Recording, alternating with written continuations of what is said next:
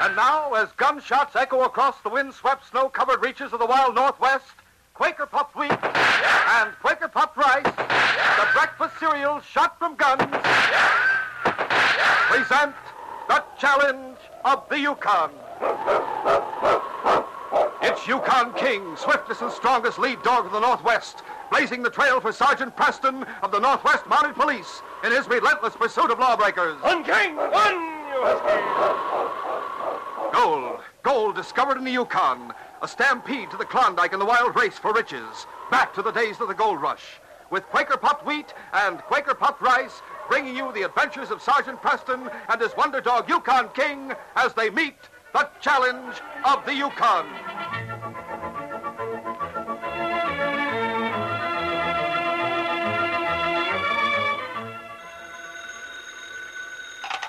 Hello. Hi, Chuck. Oh, you bet I've heard the news about the big contest. Am I? Say, I sure am entering. I'm going to try to win one of those Schwinn autocycles tonight. Listen, fellas and girls, if you hurry, you too have a chance to win a beautiful new Schwinn Deluxe autocycle, the world's finest bike. Quaker puffed wheat and rice, the breakfast cereal shot from guns, are offering 101 fully equipped Schwinn bikes in the easiest, most fun contest ever. Listen for full details later on.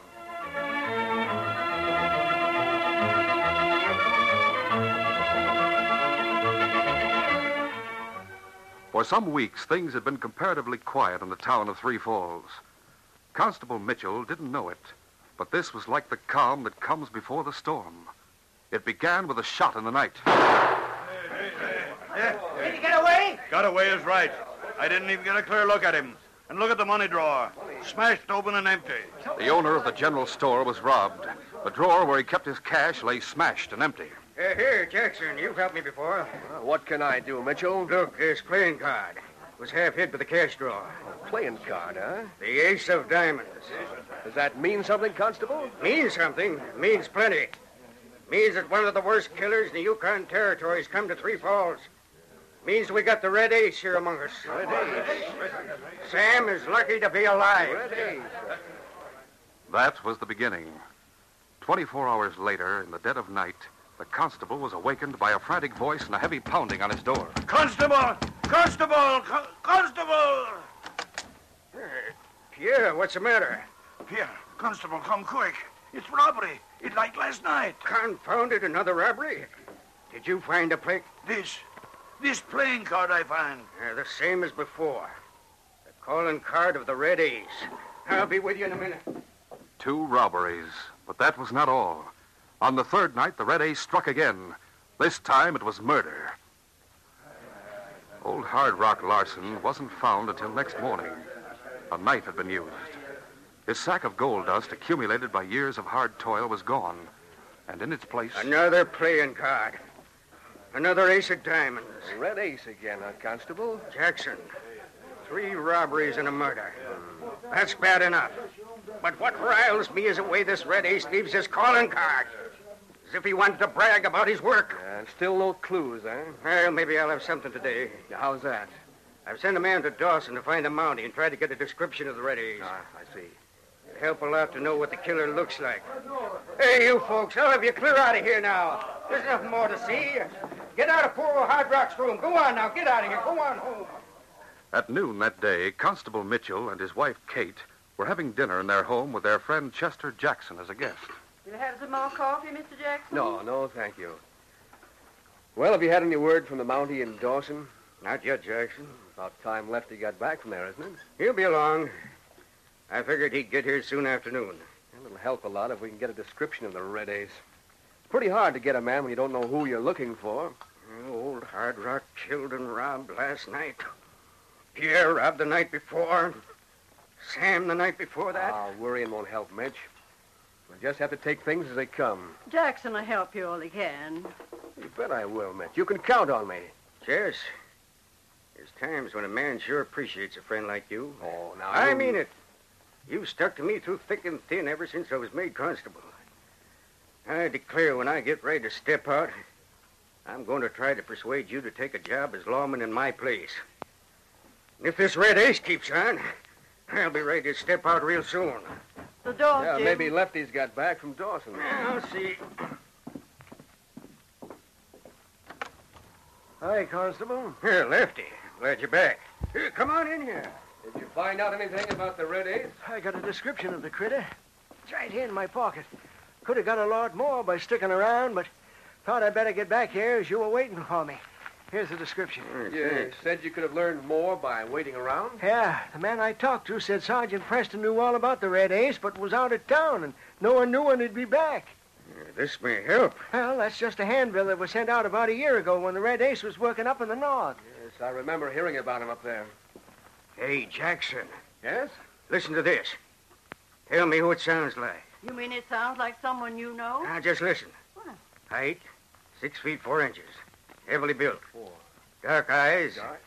Hair black and coarse. Great Scott. That's Mr. Grogan. Grizzly Grogan, that's what I thought, Constable. The description fits him to a T. Hold on, Mitch, hold on. Grogan's been living here in Three Falls for the past 2 months. The Red Ace did most of his work north of here. Well, what of it? I'll bet odds there's been nothing heard about the Red Ace north of here since Grizzly Grogan came to town. Well, I can't believe it. Of course, I haven't seen much of Mr. Grogan, but he always struck me as a harmless sort. Well, I'm going to have a talk with Grizzly Grogan.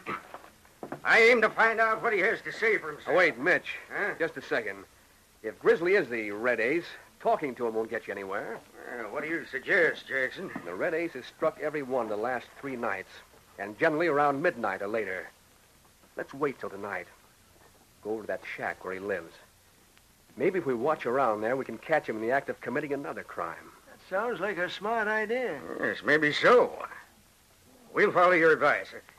Lefty, you go along with us. Yeah. It'll sure be a feather in our caps to catch the Red Ace. It was supper time when Sergeant Preston and his great dog King returned to Dawson from a short trip. They were welcomed by a Mountie named Emery. Good to get back, eh, King? How'd you find the travel, Sergeant? Not bad. Supper will be ready in just about a minute. You sit right down. And we can do it justice, can't we, King? I'll take care of you, too, King. Anything happen while we were gone? No, nothing important. That is nothing but a visitor from Three Falls. Oh? What do you want? He was just asking questions about the Red Ace. The Red Ace. I never heard of the character, so there wasn't much I could tell him. Well, I could tell him plenty about that killer. He operated north of here. At every one of his crimes, he left an ace of diamonds as a calling card. So I learned. I looked through my old handbills and found one from a year ago. Described the man and his methods. I see. Evidently, you haven't had any recent reports from headquarters. Who wanted the information? Local constable at Three Falls, Mitchell. Why? Well, he said the Red Ace had been operating in Three Falls. Struck 3 times in the last 3 nights. That changes my plans. I've got to pull out of here right away. Tonight? Right now. Come on, King. Where are you going? King and I are headed for Three Falls, and we're starting right away. Can't you even take time for supper? No, we'll have to travel in the dark. It'll be slow going. Moreover, a storm's coming. I want to cover as much ground as possible before it hits. Oh, come to the kitchen while I pack some food, and I'll tell you what I know about the Red Ace. While Sergeant Preston and his dog King headed south, Constable Mitchell, accompanied by his volunteer aides Chester Jackson and Lefty, made their way toward the shack where Grizzly Grogan lived. Mitch, the place is lighted. You suppose we'll find the big fella there? Well, blame soon know. Well, come on in, Jackson.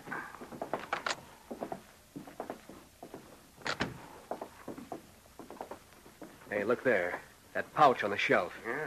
If that's Hard Rock's gold dust pouch, we'll have a pretty good case against Grogan. Well, is it? Let's see. Here's his name. That just about does it. Yeah, look here. Playing cards. Several packs of them. Look at the back. The same pattern as on the Red Aces. We've got to find Grogan. The sooner the better. Now, wait just a second before you leave. Yeah, see something on the table? Yeah, writing supplies, paper and pencils. Might be a letter or two. We'll have a look. Yeah, what's that you got? I don't know. Well, let's see here. A list of names, with some of them crossed out. Why, that ornery, cold-blooded, murdering polecat. Take a look at this, Mitch. He's made a list of the people he aims to rob. Yeah. First is Sam at the general store. Then Pierre. Then Hard Rock Larson. And then... Ma Kendall's restaurant. He's crossed off the first 3. We better go and warn Ma Kendall. Good idea. On the way to her home, we can pass the restaurant, make sure everything's all right. Right. Well, let's go. Let's get over there right away. Ma Kendall was one of the best-loved women in town. Her spick-and-span restaurant was a little place, but there was always a sizable amount of money in the till. The constable and Jackson were followed by Lefty as they approached the front door of Ma Kendall's darkened establishment. There's no lights in there. The Red Ace works without lights. Remember Pierre's place? Yeah, that's right. Jackson, look. Am I seeing things, or is that door standing part open? What? Oh, you're not seeing things, Mitch. It is part open. Unless I'm mistaken, there's someone crouching just inside the door. You see that dark shadow? I sure do. Hey, you in there.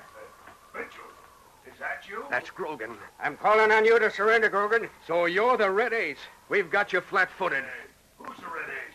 Why You better surrender, Grogan. We're taking you in for robbery and murder. All the frame-ups. Let's go get him. That suits me.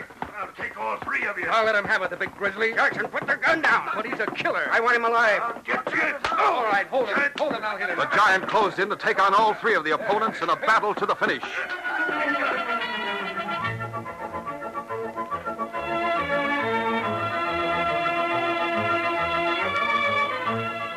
We'll continue our story in just a moment.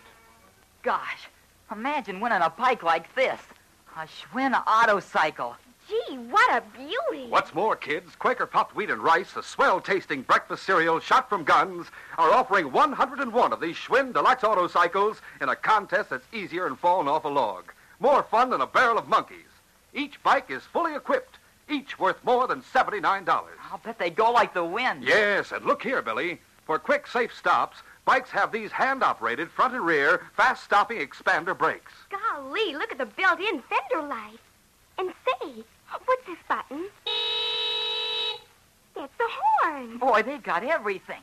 A bike pilot compass and look, a Stewart Warner Golden Meteor speedometer. That keen, shiny new maroon model with the ivory trim is for boy winners. And are these special lovely blue models for girl winners? Right, Sandra.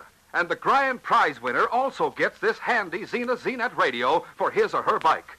Now listen carefully. Here's how easy it is to try for one of these bikes. Just finish this sentence in 15 additional words or less.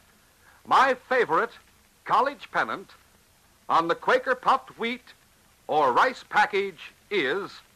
To finish that sentence, just pick up a package of Quaker Puffed Wheat or Rice. Look at the back of the package. On the back, you'll find a series of colorful flags. Simply pick out your favorite and tell us why you like it. Well, how about giving us an example? Sure. My favorite college pennant on the Quaker Puffed Wheat or Rice package is Notre Dame. I like it because Notre Dame has swell football teams. Or could you say, I like the Pennsylvania flag because its colors, red and blue, are my favorite colors. Right. That's all there is to it. Just a few simple words of your own may win you a fully equipped Schwinn Autocycle. So hurry.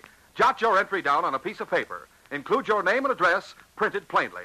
Mail with one box top from any package of Quaker Puffed Wheat or Rice. Send to Bike Contest, Box 600, Minneapolis, Minnesota. And you don't send any money? No, sirree. Just attach one box top from Quaker Puffed Wheat or Rice to each entry. Mail at once to Bike Contest, Box 600, Minneapolis, Minnesota.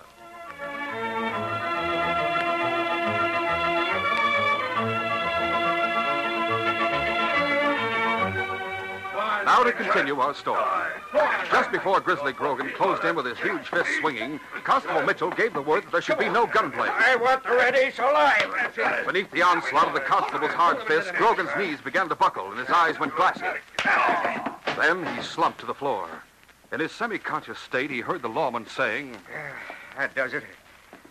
I guess that'll put the Red Ace out of business. We ought to finish him right here on the spot. Oh, let the law deal with him, Jackson. I'll put the bracelets on him. We'll take him to the jail. When Grizzly Grogan regained consciousness, he found himself in the small jail room. Constable Mitchell was on the other side of the barred door, while beyond his window the storm had broken. The rain fell steadily. I've been waiting for you to come conscious, Grogan. We caught you red-handed. You were about to steal Ma Kendall's cash. Me? Oh, no, wait a minute. I didn't go there to steal no cash. I went there to get the Red Ace. What's that? Well, I had a letter. A note signed by a friend telling me the Red Ace aimed to steal Ma Kendall's cash tonight. I went there, and the door was open, so I was waiting. You expect me to believe that? That's the truth, Constable. Where's the note? Well, I got it right here in my pocket. It's gone. Yeah. I expect it is gone. If it ever existed. Huh? Oh, that won't do, Grogan. We've got you hands down. You fit the description of the Red Ace to start with. In second place, we found no end of evidence in your shack. And on top of that, you fought like a cornered bear when you saw us closing in on you. No, wait, Now, you can make things easier for yourself and everyone concerned by signing a confession. No. I've got it all written out here. Slide it through the bars of your cell. You can think it over between now and when I see you in the morning. Here you are. Hey, but, Constable, I'm not the Red Ace. You hear me? I said I'm not the Red Ace. There's a pile of evidence, Grogan, and it all calls you a liar. Grogan sat alone with his thoughts for some time. He read the confession by the light of a lamp that burned in the room beyond his cell. Shook his head slowly, stupidly, not able to comprehend the sudden sequence of events. He lost all track of time. Then suddenly he was startled from his thoughts by a soft metallic sound. On the floor beside his bunk there lay a key that someone had tossed through a small barred window. A note was tied to the key with a bit of string. What's this? Don't let them hang you. Use this key and get away. Gosh, that's how it is, huh? Let me see what else this note says. Keep going and be careful of the Mounties. Yeah. The lock turned easily, and Grogan was free. He stepped out into the pelting rain. Without returning to his shack, without a backward glance, he hurried north on foot. Meanwhile, Sergeant Preston and his great dog, King, had traveled through the night despite the driving rain. Both man and dog were drenched to the skin. They were tired and cold, but they pushed on. The rain stopped falling at dawn, and then a mist swirled and eddied, almost concealing the fast-moving stream filled to the brim with floodwater. The Mountie had followed the south bank for some distance. We ought to find that big rock pretty soon, King. It's a landmark. When we get there, we cut due south, 3 Falls. Oh, here we are, King. Here's the rock. And there's the bridge crossing to the north bank. You're looking at something on the other side of the creek. What is it, King? King had caught the scent of fear. Though the far side of the bridge was shrouded by the heavy mist, King knew that someone was on the opposite bank of the stream. The voice that came out of the fog was edged with panic. I saw you coming downstream through a rift in the fog. I know you're after me, but I won't be taken. Who are you? I'm not the Red Ace, see? I'm not a killer. No one's going to free me. The Red Ace. I want to talk to you. No, stay where you are, mister. Stay on your side of the bridge. I'm warning you. I've worked on that bridge. I've weakened it. No one's going to get me. I'm coming over there. No, you can't do it. Take him, King. No, get away, keep back. I'm coming, King. Sergeant Preston knew King would keep the other man from bringing a gun into play. He started to cross the bridge. He was in the middle when the weakened structure began to sway and then to buckle. There was a splintering. Then the bridge went down. King turned from Grogan. Where are you? The great dog knew from Preston's voice that his master was in difficulty. Without a second's hesitation, he leaped into the water. The Mountie had been sucked down by the undertow. He bobbed to the surface and saw his dog nearby. King, here, boy. Here, King. Let me hang on your harness. That's it. Sure, King, sure. The great dog struggled bravely, fighting the rushing current with Sergeant Preston clinging to his harness. Then help came from an unexpected source. Grogan appeared out of the fog, swimming strongly. I'll help you.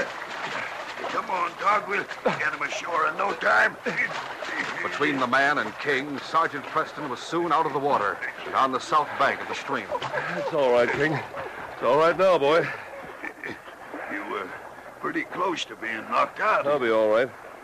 You had a good chance to kill me. Doggone it. I'm no killer. I believe that. And I know you're not the Red Ace. My name's Grogan. Everyone calls me Grizzly. I tell you, Sergeant, I was framed in 3 Falls. You're about the size of the Red Ace. I tell you, I'm not that critter. I'm not the Red Ace. I know that, Grogan.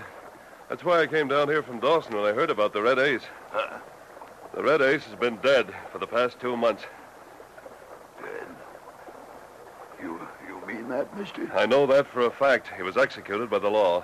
Well, someone in Three Falls is leaving playing cards at his murders, and whoever it is, he did a good job of framing me. That's why I lit out, and I'll tell you all about it. With the simplicity of a child, Big Grizzly Grogan told how he'd received a note telling him to go to Ma Kendall's place and lie in wait for the Red Ace. How he'd attacked the constable and his aides, thinking it was they who planned to rob the restaurant. How he had been captured and jailed.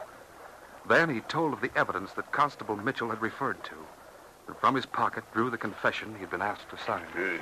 This is it right here, Sergeant. It tells of 3 robberies and a murder, and I didn't have a hand in any of them. You said you received a note advising you to wait for the Red Ace at Ma Kendall's. Yeah, the door was unlocked when I got to the restaurant, so I went in. Where is that note? I don't know. I had it in my pocket. When the constable asked me for it, it was gone, so I couldn't prove my story. Did you recognize the writing? No, it was lettered, sort of, so I couldn't recognize it. How'd you get out of jail? Well, someone tossed a key into the cell with a note on it. Oh? That note had the same sort of lettering as the other. It told me to clear out. I left the key in the door with a note attached. How could anyone have gotten the key to your cell? Oh, that'd be easy.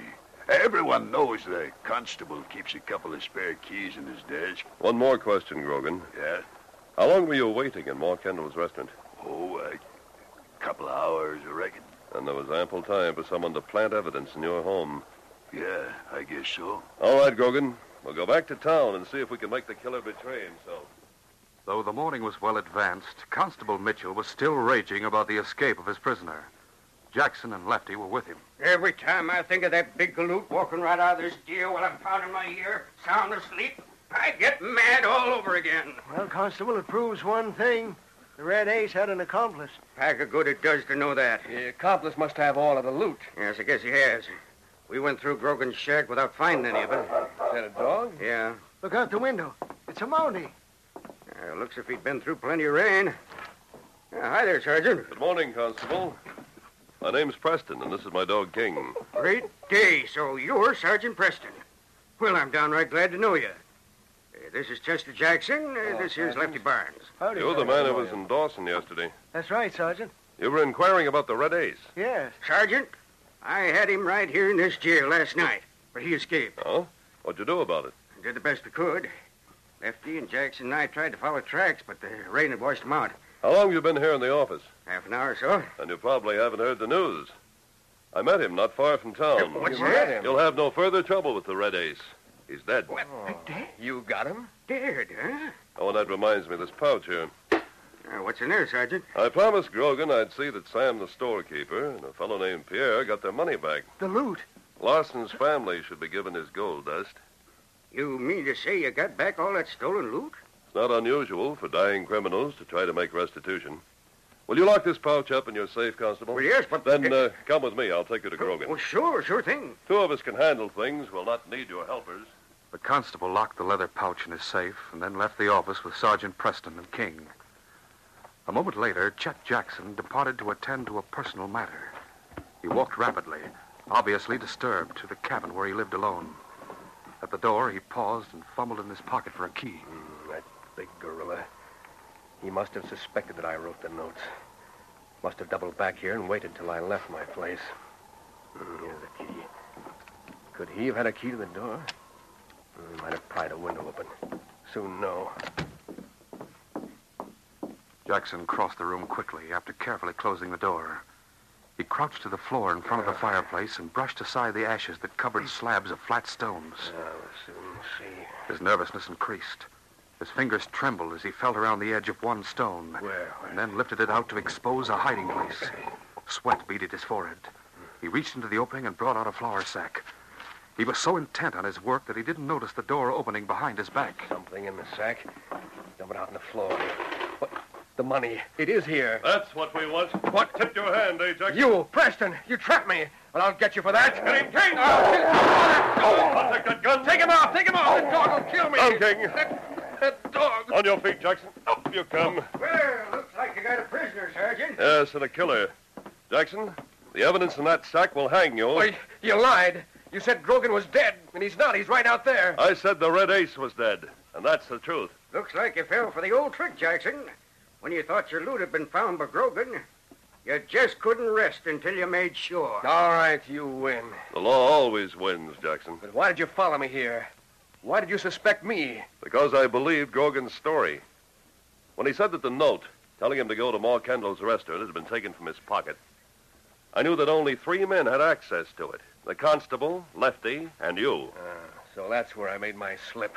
The constable and I left the office to give you and Lefty a chance to act. He stayed there. You didn't, so we followed him. One little mistake. One little mistake, Jackson. That's all it takes to lose a crooked game. You're under arrest in the name of the Queen. Yes, King, we have our man. Thanks to the way you spotted Grogan in the fog and rescued me from the stream, this case is closed.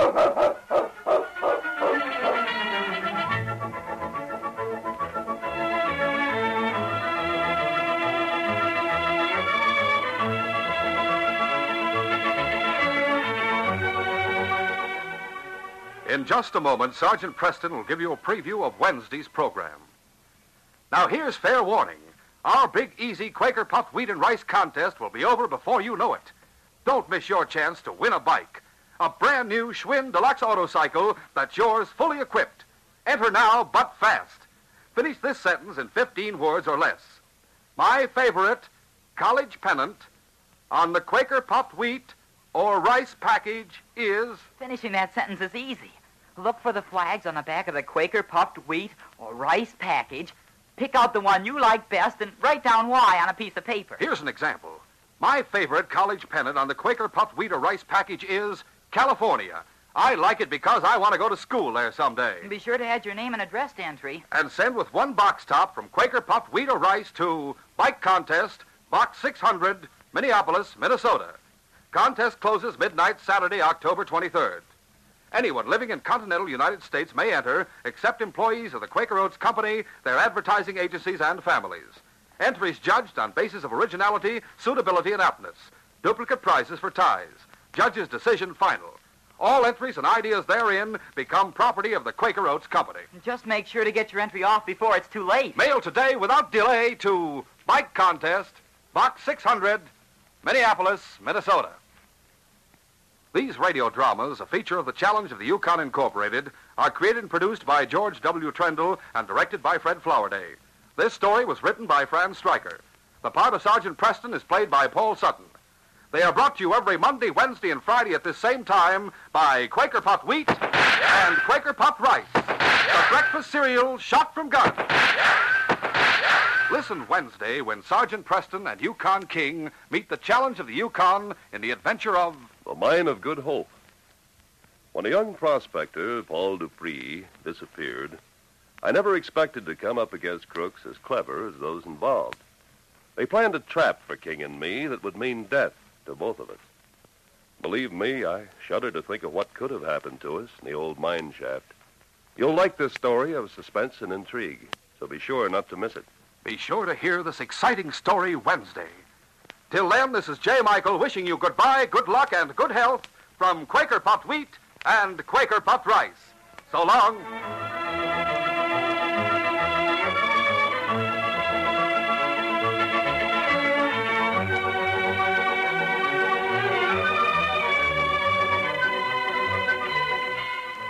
This is ABC, the American Broadcasting Company.